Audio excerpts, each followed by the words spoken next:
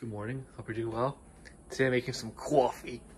Just grinded some beans, about 5 grams of, this is hard to cut off, 5 grams of Ecuadorian beans. I think they were roasted on like 978 settings. So yeah, we use Aeropress, but let me do a smell test. Pretty good, yeah. Not the best, but it's pretty good. You can use Aeropress, you can use about a third cup of water and this much of beans. Which I think is a 17 or 16 brew ratio. And I'll force it through here. And then, yeah.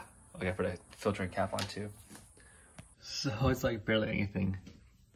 You know, it goes up to, actually you can't even see it because it goes like to here. But the actual thing, this device thing is this big.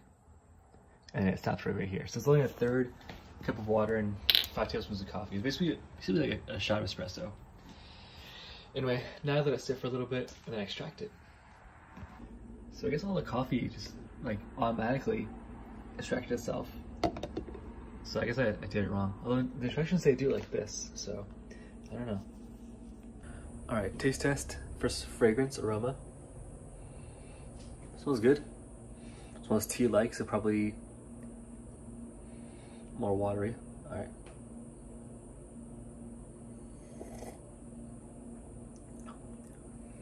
That's pretty tea-like. It's very watery.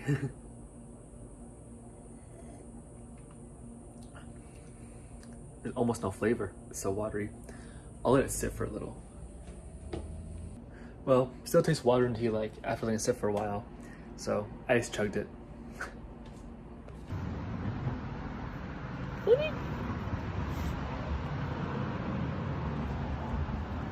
Get your outside time, buddy. Hey everyone, taking a break from finals, work, and not washing my hair, and tours and stuff. So going on a side quest to Ace Hardware because I want to get some fun little plants for my window. Look at this little guy. Hey little guy. It says Blue Ice Pacific Sempervivum, which means live forever, which is great.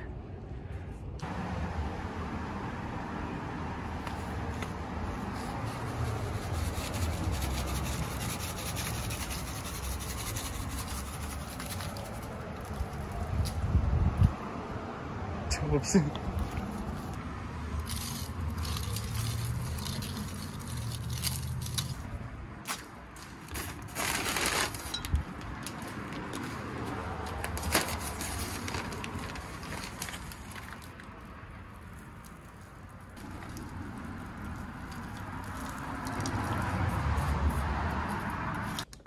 Alright, it's 11 p.m. I'm working some finals stuff. Got a dual monitor setup right here. See this? And then my laptop. But I'm working this till I go to bed. So, go to bed now. Good night.